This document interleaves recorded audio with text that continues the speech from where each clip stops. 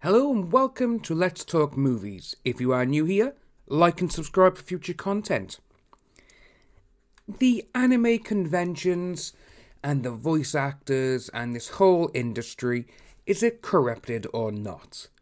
This is what we'll be looking at today, mostly due to the Japan Times, who posted an article yesterday in regards to the Me Too allegations, the Vic Mignogna allegations, and whether or not people believe them. So, just going through Twitter, I saw Go Shell Zen. She posted this. New.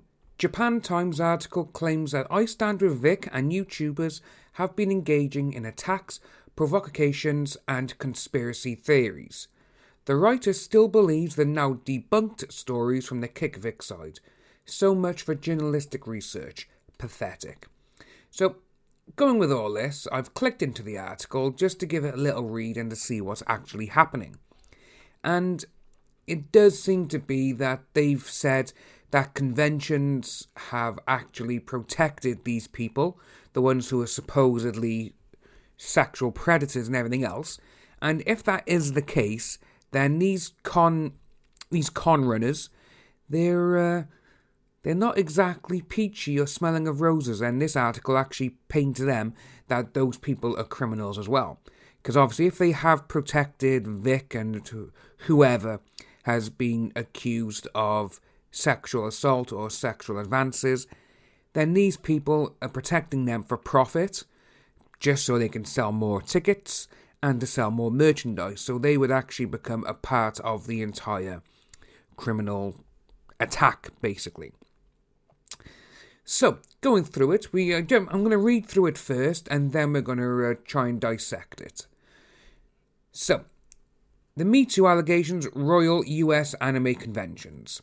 So, over the past 2 months, the Me Too movement breached the American anime convention industry. Most feel it was inevitable. Many say it's about time. The first salvo was fired in mid-January in the form of a Twitter thread accusing veteran American voice actor Vic of homophobia, anti-Semitic behaviour, and unwanted sexual contact. Soon, the charges from fans, some of whom claimed they were underage at the time of the alleged transgressions, were joined by those from con staff members, professional cosplayers, fellow voice actors, and an ex-fiancé. Less than a week after the first tweets dropped, Vic released a public statement rejecting accusations of bigotry, proclaiming the innocence of his intentions, and apologising to anyone who felt violated by his show of gratitude or support. Some Twitter users, including those in the actor's fan club, aggressively defended Vic. The hashtags proliferated IStandWithVic for and KickVic against, and now Vic kicks back, anti-against. So, the controversy expanded on the 30th of January when an article appeared on the Anime News Network site, one of the largest English-language industry portals. Its headline, Far From Perfect, was borrowed from Vic's personal apology to his fan club members.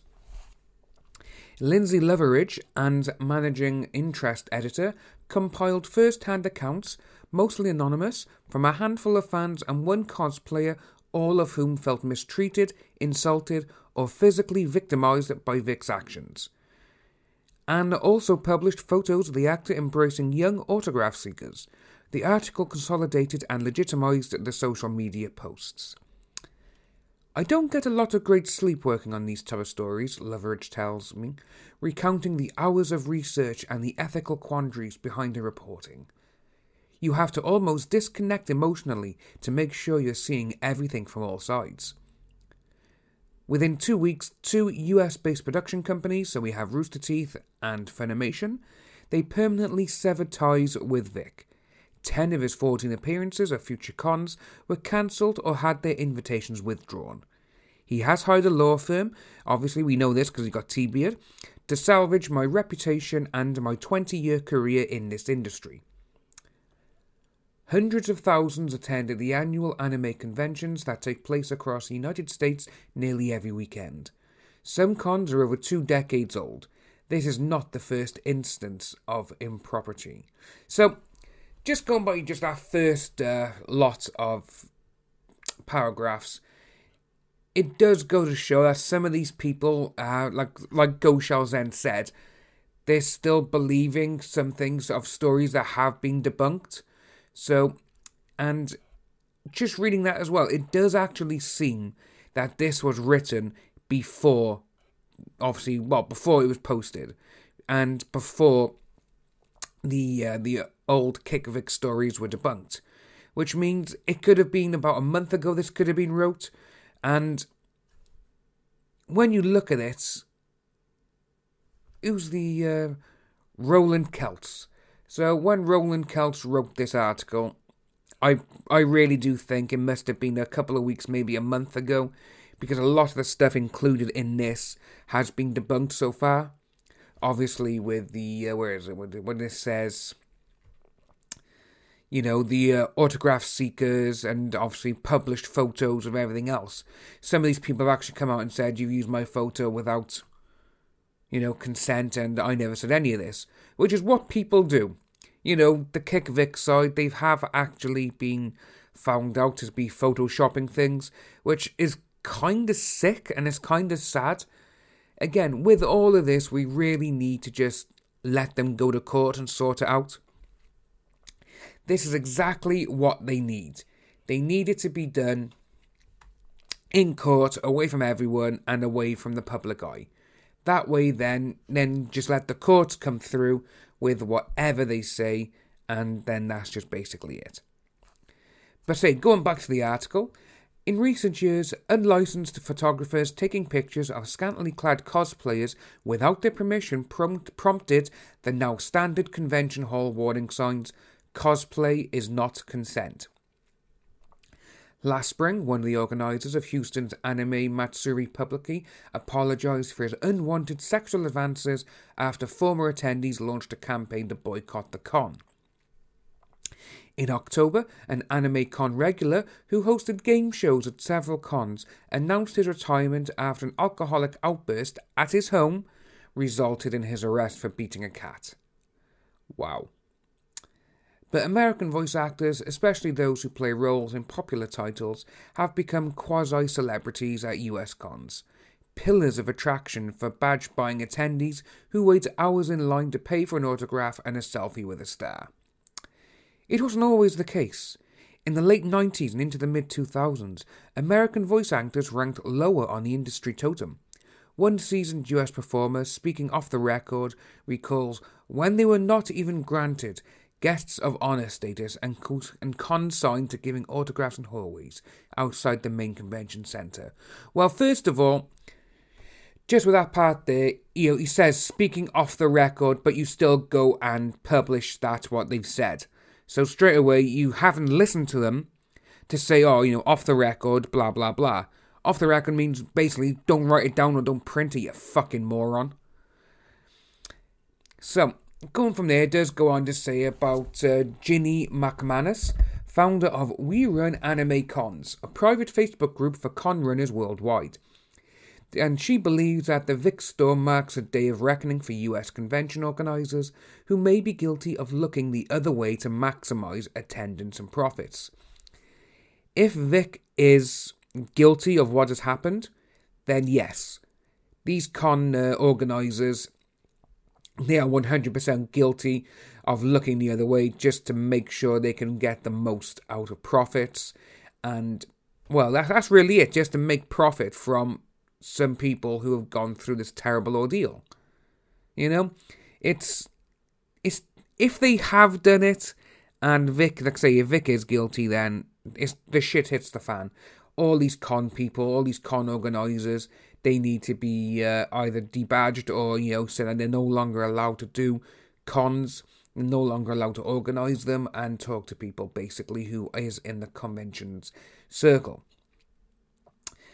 She goes on to say, previously, rumours of bad behaviour were just substantiated, enough that conventions could look past the ugliness. Ugh. Or else they were excused by the adoration and, frankly, badge sales shown to the difficult guests by the fans.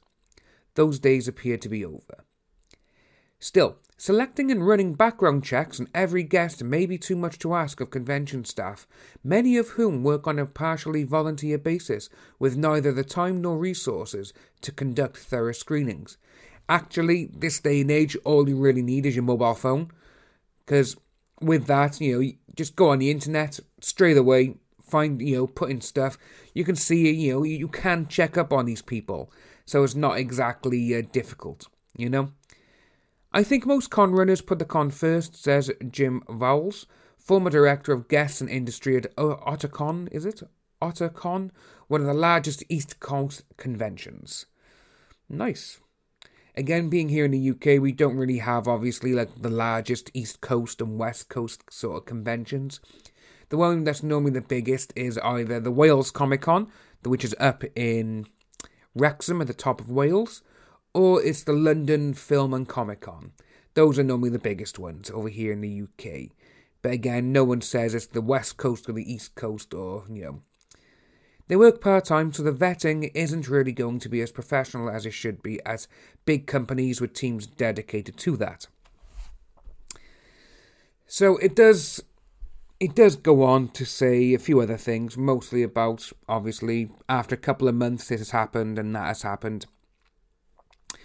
But obviously with Roland, these people still believe the stories that are going around stating that with whatever's happening with Vic, or the stories at the KickVic side are saying that which have been debunked by a lot of people on social media, that these people are still believing him.